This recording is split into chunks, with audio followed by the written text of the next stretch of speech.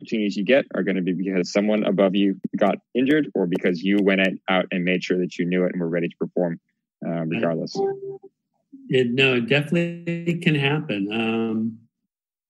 I love dancers that are gutsy and just, I want to do this. And, I cast new works that way a lot of times because I know I work in a collaborative way. I'm not a dictator in the front of the room. I want to listen to what they have to say. Well, can I try it this way? Can I do this? I mean, speak up. I mean, with me, you can. I mean, you got to weigh out the situation too. But if the choreographer is open to that, by all means, don't be shy. But I love those dancers that are really gutsy and they want to be part of it. And since they collaborate more, they take ownership of it. And I think you get a better product on stage. Definitely.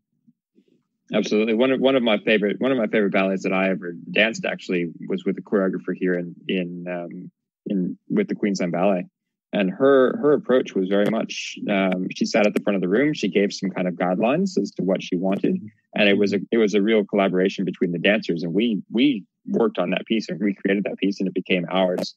And as a result, like the production that went on was just incredible because we felt so comfortable and empowered by the work. And it just created this amazing piece. So I think having that opportunity as well as a dancer is such a powerful experience when you can work with a choreographer who's going to. Yeah, absolutely. I think absolutely, and it's better even with I collaborate with the designers too. They're all from the very beginning. There's no like paste that design on this. It's all everyone has a voice. I want to hear from those people that are sewing the costumes that this material is hard to sew. Can we try that? I mean, I'm doing that right now in Finland. I'm listening to everybody and they've been great because they go, oh my gosh, I can say something. And so they're going the extra mile and it's amazing to see when you do that. So yeah, absolutely. Awesome.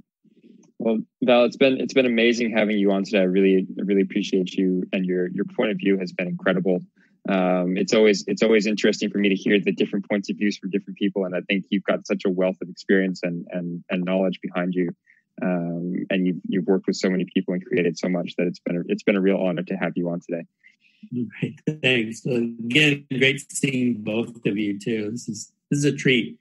Australia and San Francisco. It's crazy. Who would have thought we could be doing this in 2020? Who would have thought? But excellent. Thank you so much. Thank you so much, Val.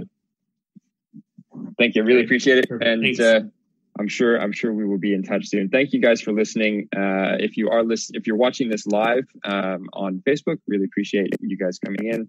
And for those of you who are listening to this down the track on the podcast, thank you so much for listening, and just go ahead and tap subscribe, like the video. The more that you support this, the more that we can bring more people on to talk about their viewpoints, talk about the art of ballet, and expand our view as well. So thanks, guys. See you soon. Thanks for joining us today on the Athletistry Viewpoint. If you've just joined us for the first time, be sure to subscribe, leave a review, and make sure you bring a friend next time. I hope you've enjoyed today's window inside the world of ballet and dance, and I would love to give you guys more. Head over to athletistryballet.com/free trial to get your free 7-day trial pass to my VIP ballet classes. Each week I live stream 3 ballet classes to a private members-only group, and I would love for you to join us in class. Again, thanks for coming and listening today, and I can't wait for you to join us next week.